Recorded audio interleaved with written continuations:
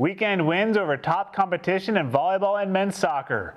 Women's soccer launches an impactful service project, and we sit down with longtime cross-country head coach Rob Connor for a chat. Portside with the Pilots is coming up now.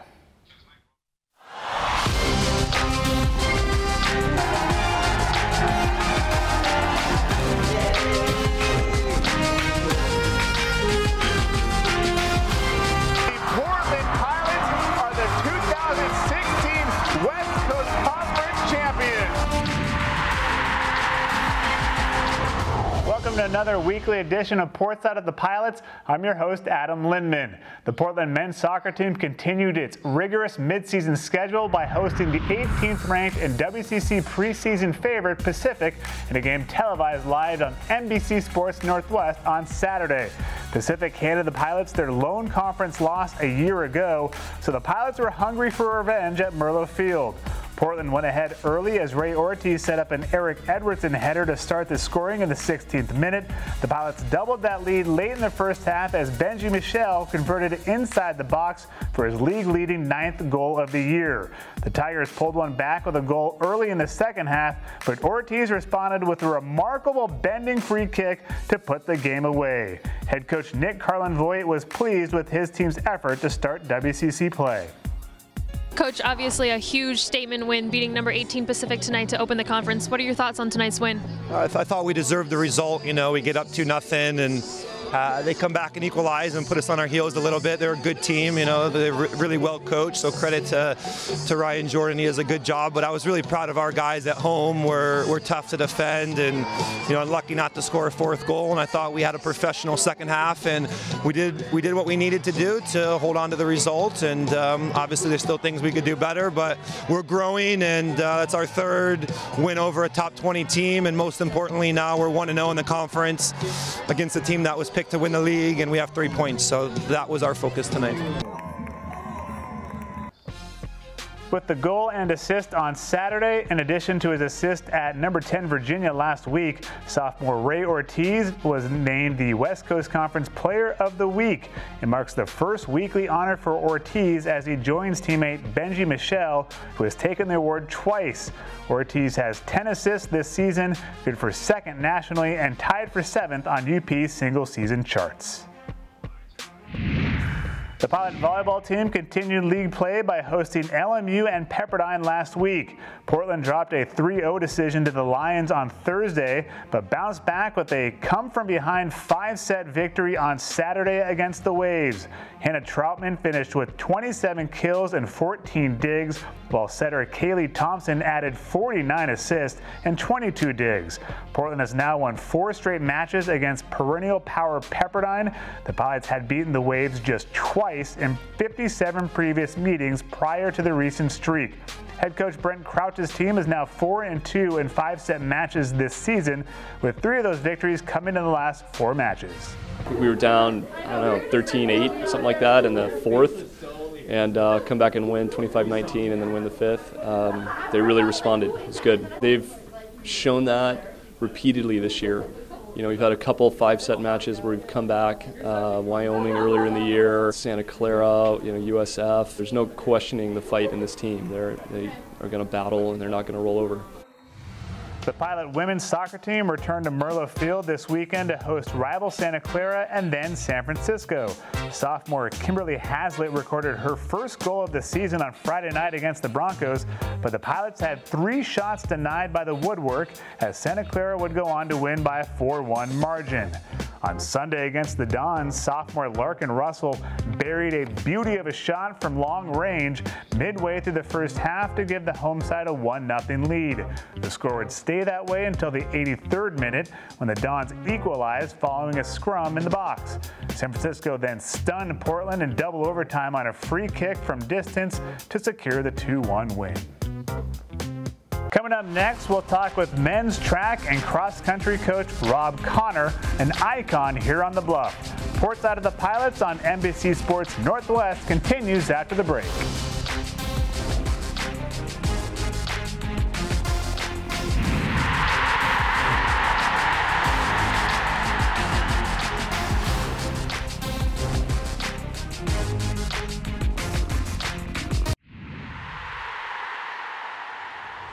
Welcome back. We're joined now by men's cross country and track and field head coach Rob Connor. Rob, you're in your 28th year here at UP. When you first started, did you ever think you'd be here for this long? I honestly didn't, but when you come in and you have fun every day, it makes it easy to pass the time. And to be honest, in our sport, you know, things are measured on a daily basis. How many miles did you run? On a weekly basis, how many miles did you get? You know, on a monthly basis, what meet do we have coming up? On a seasonal basis, on a yearly basis, and then it just goes and goes and goes. We're training 50 out of the 52 weeks in a year, and there's really no time to come up for breath and analyze. Oh, I've been here a long time. You know, when I first got here, we were competing against Bill Dillinger at Oregon, Dave Murray at Arizona, Bob Larson at UCLA, John Chaplin at Washington State. Legendary coaches. You know, those guys have all retired. Now I'm one of the oldest guys, but I love it and would love to try and set the record here at UP of 52 years, but we'll see what happens. So in your time here, you've had a lot of success. 17 NCAA cross-country championship appearances. That includes 6 top 10 finishes. You've won 22 West Coast Conference titles, and you've coached dozens of cross-country and track All-Americans.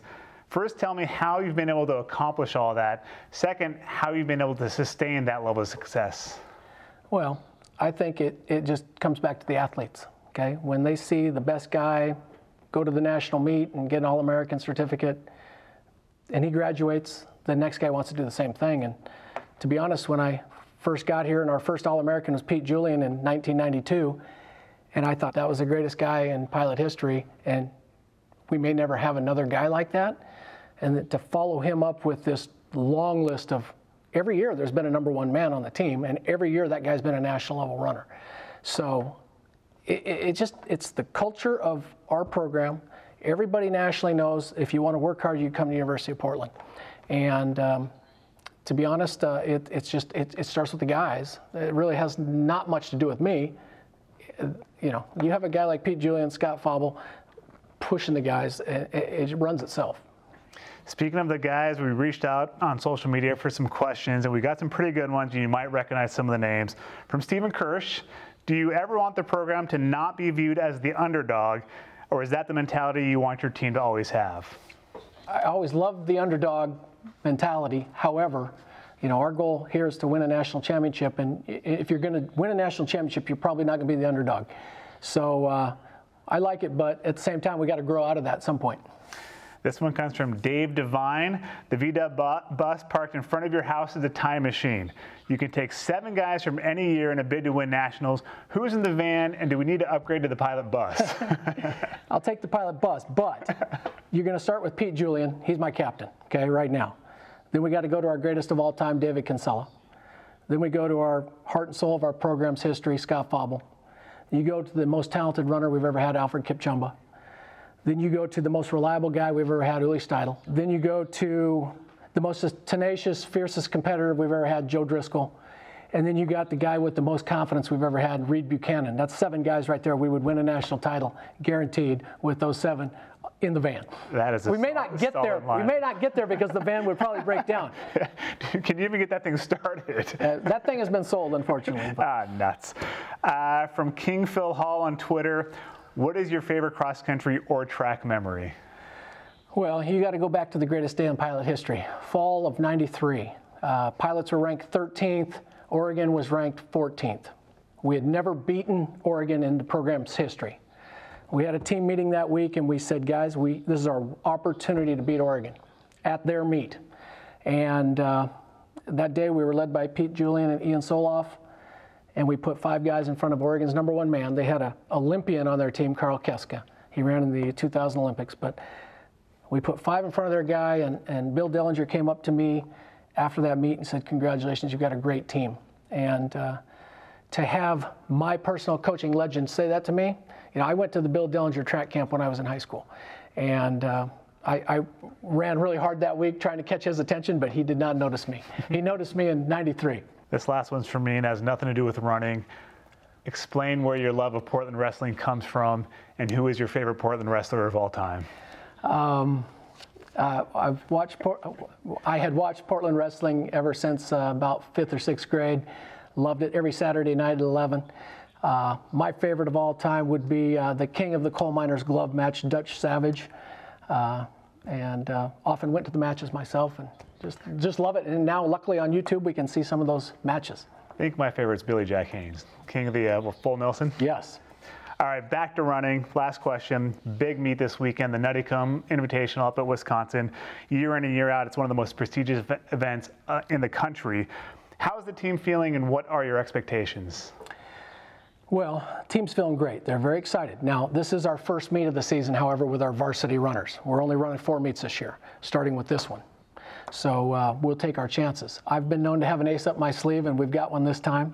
The team is going to do very well. It's a guarantee. We're going to be up against 20 of the top 25 teams in the country. Okay, there's 35 teams in this race. Everybody gets to run 7. You take off and you go. And you know, for us to finish in the top 10 in that meet would be great. Right now, we're ranked 25 in the country. You know, it's about the worst ranking we've had in the last 20 years, I would say. But we haven't run our varsity yet. That's our B team is probably ranked 25 in the nation. So we're going to go kill it. We're going to have fun. Appreciate it, Rob Connor. Good luck this weekend and the rest of the season. Up next, the Pilot women's soccer team launches a community-wide effort to fundraise and donate money to the American Cancer Society. You're watching Portside of the Pilots on NBC Sports Northwest.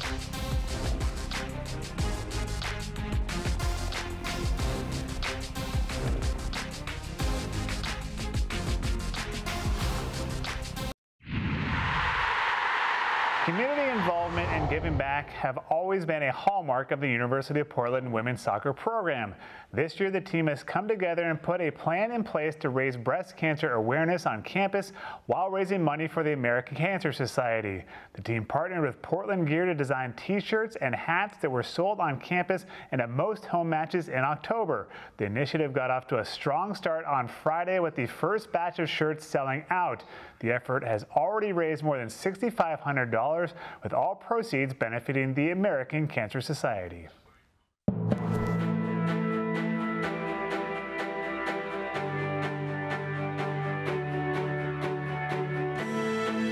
Community service to this team is actually super important. The fact that we get to be a part of, hopefully, the cure is phenomenal. We get to be a platform to talk about it. This service project is super close to me because my grandma is a breast cancer survivor. She was diagnosed when I was younger. I'm just super glad to be a part of this project to honor her and to support all the other breast cancer fighters and survivors out there. I am passionate about this project because my grandma is a survivor of breast cancer and she was diagnosed my freshman year here.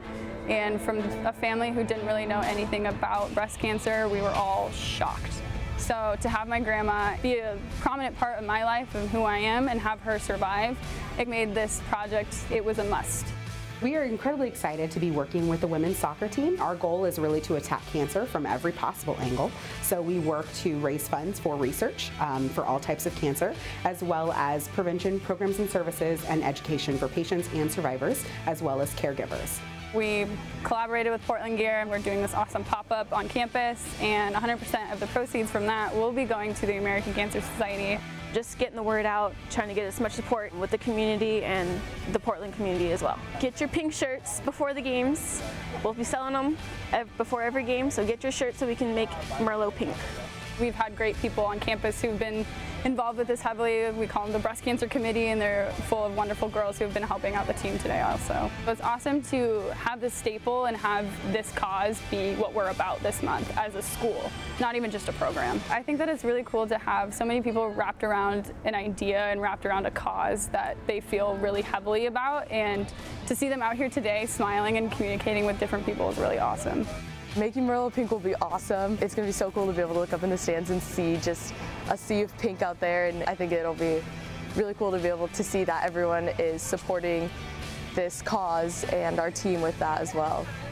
Mailing is doing face painting, and Villa made us a tifo to show that the whole campus is involved in this. We have multiple hall directors hanging things up in their dorms. We have things going around campus, so now you're seeing pink practically everywhere you're going, which is awesome. When she said she wanted to bring the entire soccer team to our little ACS office, I was like, sure, no problem. And then I saw the entire women's soccer team. I was like, that is a lot of girls. But it was a lot of fun. They had so many great questions and really had like a thirst for understanding what the American Cancer Society does, what we stand for, and how they can be a part of it. And that's really refreshing. It's also incredibly encouraging because it's not something that in our little bubble we get to see every day. So having them here in a whole lot of purple was pretty exciting. We got to like sit down with them and hear their stories and hear why they're doing it, so it kind of makes this even better because we're doing it just alongside people who have been doing it for years. If you raise $100, that's one night, right, for someone to stay at a Hope Lodge. So $100, I mean, amongst all of you, you guys could easily get a week for somebody. If you think of it in little increments like that, that's how no amount of money is too little. Anything you bring in, amazing.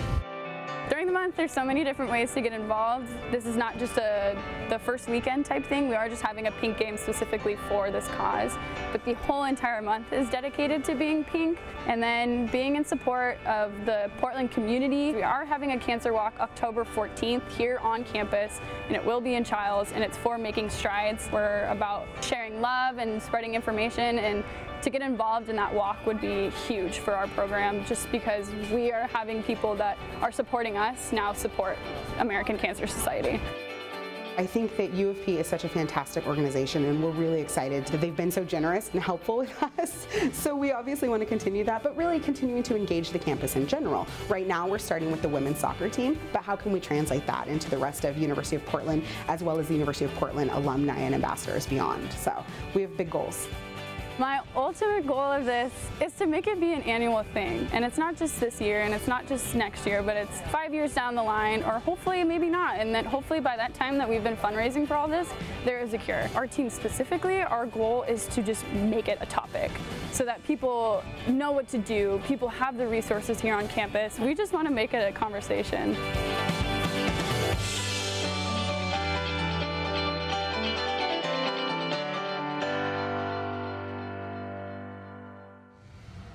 And despite selling out, the team has ordered more t-shirts and hats, which will be available during the final home weekend, which is October 26th and 28th. You can also visit www.portlandpilots.com/donate for more information and to help support the team's fundraising efforts.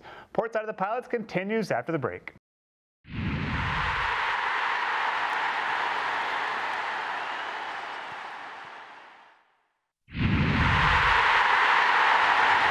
Welcome back to Portside. Pilot rower Megan Delpazzi has been appointed to serve on the University of Portland Presidential Advisory Committee for Athletics, an active member of the school's Student Athlete Advisory Committee. Megan was also selected as the West Coast Conference representative for the upcoming NCAA Student Athlete Leadership Forum.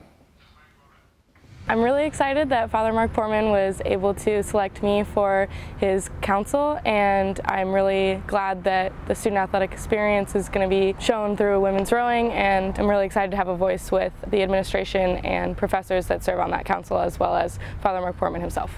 Megan, time and time again, has proved herself as a leader both in the department, on her team, and in the campus community, so she's going to be a great voice for the student athletes at this table. Additionally, this fall she was selected by the West Coast Conference to represent Portland, as well as the West Coast Conference at the NCAA Leadership Forum.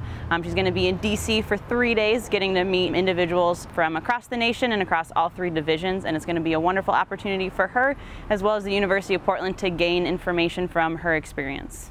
It'll be really awesome to bring back that experience and the knowledge and some of the stories from that back to the UP Athletic Department and the SAC committee that we have, and I think it'll be a really awesome experience. The 25th ranked Portland men's cross-country team will be in action this Friday at the prestigious Netticomb Invitational hosted by Wisconsin. The event will feature 20 of the top 30 ranked programs in the nation, and the team is excited about the opportunity. Several top 20 teams go every year, and it's a really good introduction into kind of the competition that you're going to see at nationals. It's a huge race of 200, 250 runners that within the first 600 meters you're in a 20-meter wide trail. So it's just a great intro into what it takes to perform well November 18th. It's a big deal. It's a really good indicator of both early season fitness and kind of where teams lie. Racing season is finally here. It seems like it's been this long, slow build-up for the past couple months, and all the miles are for those, short minutes, it seems, but it's great. The team is looking really strong. We've ran great workouts together. It's exciting. Women's cross country will also be in action against tough competition on Saturday. The pilots will compete at the NCAA Pre-Nationals hosted by Louisville. The meet will feature 6 nationally ranked teams and gives Portland the chance to visit the site of the 2017 NCAA Championships. Pre-Nats is about 40 teams, so roughly 280 to 300 girls, which is probably the biggest field we'll see. It'll be a good test to see where we're at in comparison to other teams. And I think we're ready. I think we're a little underrated this year, but I think we have some really good girls and some really good potential, and I'm really excited to see how we do. I think we're more than ready for this race. I think we had a really, really good month of training in September. I think we're all miles ahead of where we were this time last year, so I think we're really ready to just go out there and see what we can do. Portland volleyball will face a pair of ranked opponents on the road this week. The Pilots visit number 7 BYU on Thursday at 6 o'clock and then travel to number 18 San Diego on Saturday at noon. The Pilots split matches last year against both opponents, including the program's first road win at San Diego since 1989. Portland currently sits alone in 4th place in the WCC standings, while BYU is 6-0 in league and the Toreros are 5-1. Men's soccer continues its tough schedule with a match at San Diego on Friday night. The Toreros are 6-3-1 overall and opened conference play with a 2-0 home win against LMU on Sunday. The Pilots are 6-5 overall, but ranked number 29 in the most recent RPI thanks to one of the toughest schedules in the nation. Women's soccer hits the road for a single game at LMU on Saturday night. The Pilots will look to snap a 4-match losing streak against a tough Lions team that is 6-4-3 overall and ranked in the top 50 of the RPI. Be sure to send us any questions, requests for content, or just give us some feedback on the show on social media by using the hashtag Portside. And that will do it for this episode of Portside of the Pilots. We will see you next week.